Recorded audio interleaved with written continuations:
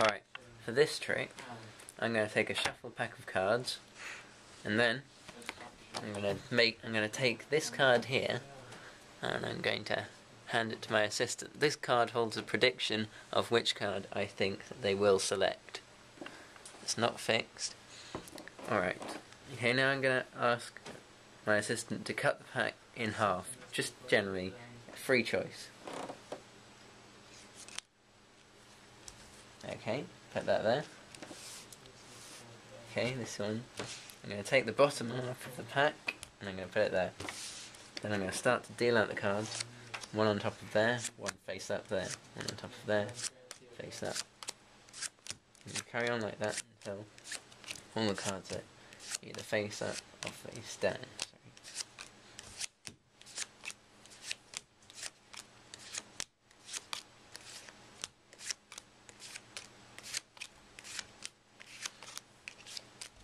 Okay, I'm going to gather these remaining cards in, turn them over, start dealing again.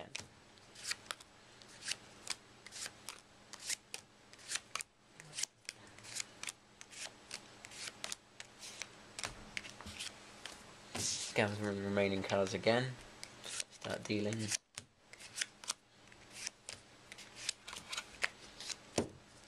Gather them in again. Okay. I've ended up with one card left. Right, remember the pack was cut in half, free choice, it's the King of Clubs. Alright, now my predicted card is also the King of Clubs.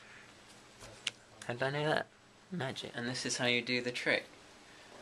When you take your pack of cards, you have to look at the 16th card down. In my case it was the King of Clubs. So, and then when you ask your volunteer to cut the pack, it has to be more than 16 but less than 32. It'll be quite easy to see that on the pack of cards, and if not you can just ask them to put it back and do it again. You don't want it to be too easy. And then the 16th card is the one you want. It's the one you know is going to go there.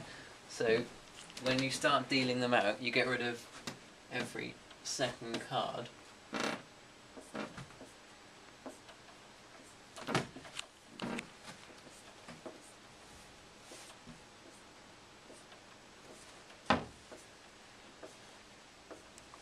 And then when you deal them out for a second time, you get rid of every second card as well.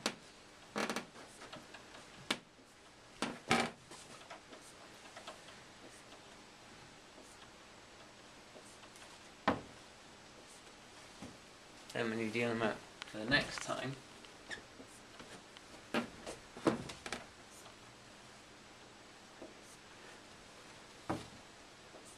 get rid of every second card. Then for the last time,